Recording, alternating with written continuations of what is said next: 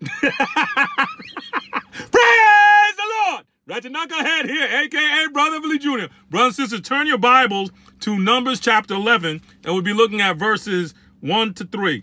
And it reads, "And when the people complained, it displeased the Lord. And the Lord heard it, and his anger was kindled.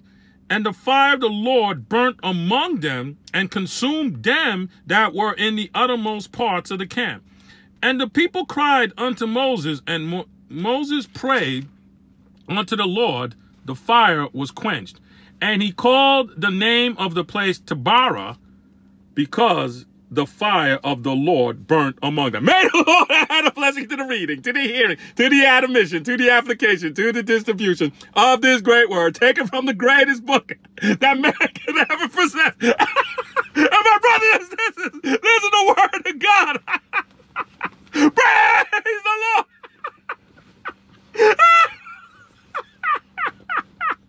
Praise the Lord. Brothers and sisters, Numbers chapter 11 starts out like this. And when the people complained, so the people of God were traversing through the wilderness in an uncharted, unprecedented, they've never been there before, all this, and they're complaining, they're murmuring, complaining. Things are just not the way they would like it to be, the people of God. And they're complaining. And then it says, and it displeased the Lord. The Lord, this is the Lord, Jehovah. He loves these people. And it displeased them. And watch this. And the Lord heard it. The Lord, a covenant-keeping God who loves these people. They're complaining because of this, the circumstance, the situation that's surrounding them.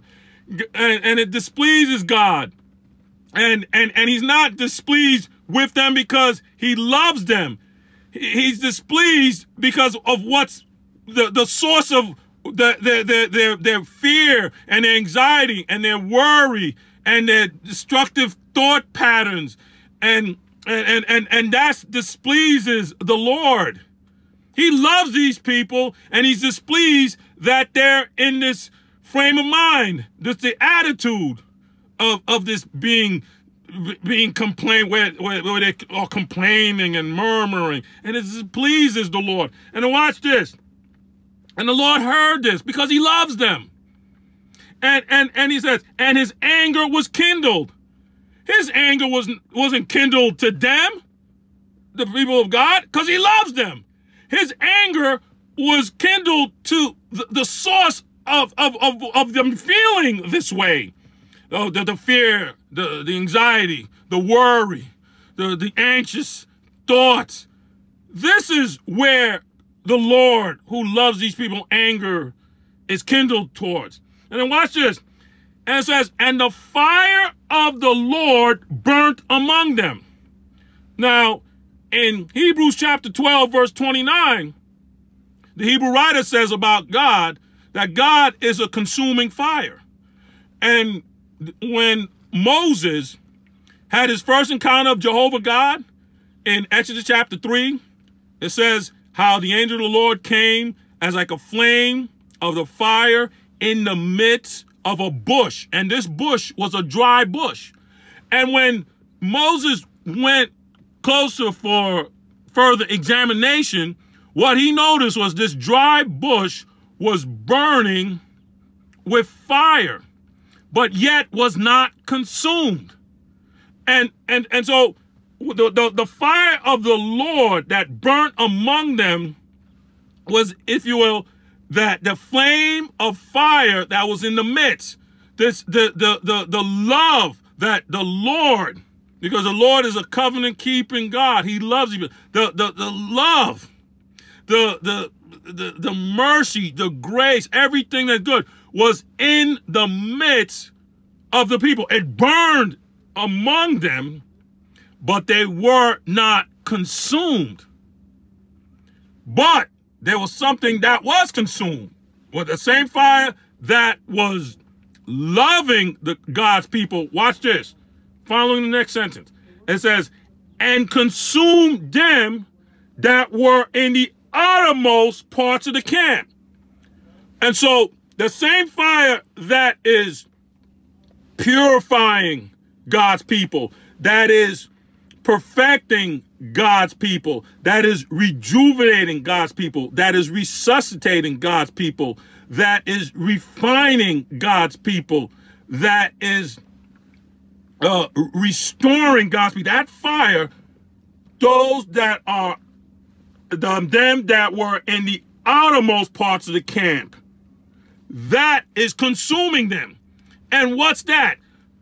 Maybe, you know, when they're in the wilderness, there was probably wild animals, weather conditions that was contrary to God's people, that was kind of instigating this sense of complaining, and that was fire was consuming those things that was against God's people. So the fire of the Lord was burning among God's people, but they weren't consumed. But the fire of the Lord was consuming those things that were against God's people. You know, in Ephesians chapter 2, verse 2, the Apostle Paul talks about how Satan is the prince of the power of the air. And so what's the uttermost parts of the camp? The things of Satan, the prince of power in the air. And what's God doing with that fire? He's consuming that kingdom of darkness. And when it comes to the fire of the Lord that burns among his people, it's prospering them. It's perfecting them. It's rejuvenating them. It's resuscitating them. It's revitalizing them. It's restoring them, that fire of the Lord, the covenant-keeping God. A covenant that he loves us. And then watch this. And so now, in verse 2, it says, and the people cried unto Moses. You know, they're crying because they're feeling this experience. They're crying. They're crying and complaining and crying to Moses, the leader. And when Moses prayed unto the Lord, and that Lord, capital L, capital O, capital R, capital D, is the Lord that has as a covenant-keeping God, the covenant-keeping that he loves you, and he'll never leave you nor forsake you. When he prayed unto the Lord, the same Lord, Jehovah God, that loves these people, the fire was quenched. Not God's love for them was quenched, but that fire that was going against God's people's enemy, that quenched. And then watch this, verse 3. And he called the name of the place Taberah. And why? Because the fire of the Lord burned among them. It burned among them. That fire of the Lord, again, because God is a consuming fire. And because he's a consuming fire, and is that flame of fire in the midst of the bush, everything that's good about God, that fire will burn. It'll burn. It'll remain, but it'll never consume us. It'll never go low. That love that he has for us. If anything, that the same love, the fire of God's love for us, that purifies us, that same love goes out to go all things that goes against us, and it protects us and prevents those things that come against us to have any power against us.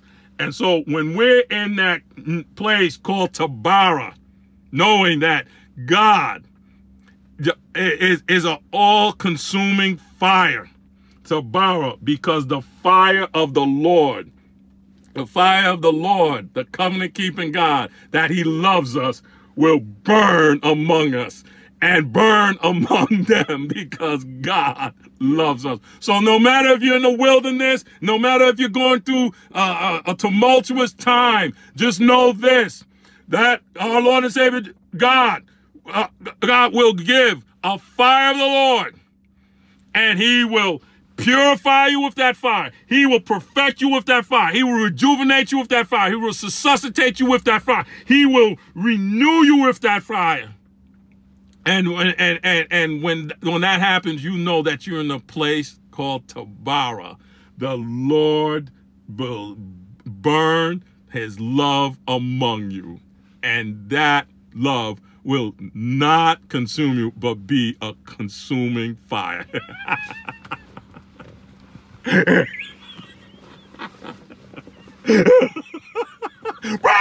the Lord.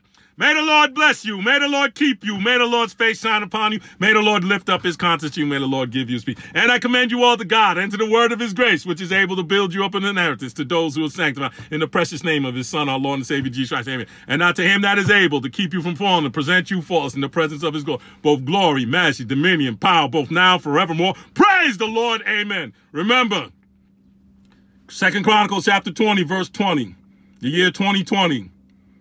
2020, the perfect vision, believe. Remember, believe the Lord your God and be established. Be established in that place called Taberah, where the Lord's love will burn among his people. It won't consume you. It'll be a consuming fire. And why?